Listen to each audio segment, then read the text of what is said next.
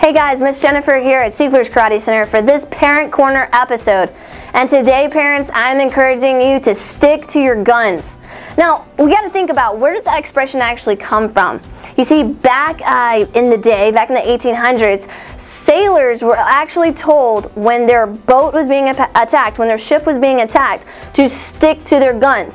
Meaning the captain, the commander, did not want them going to some other part of the ship. They were told to stick to their guns so they could counterattack, so they could fire back.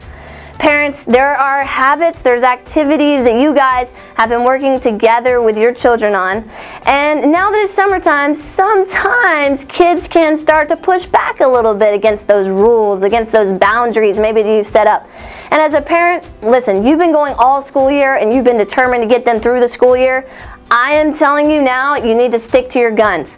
Those things that you required from your kids, whether it were chores or whether it was how they treated you, don't stop making them do those things.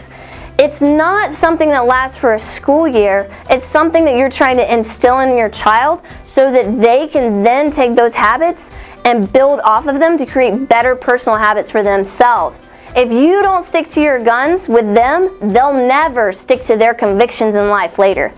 Stick to your guns, parents. You can do it.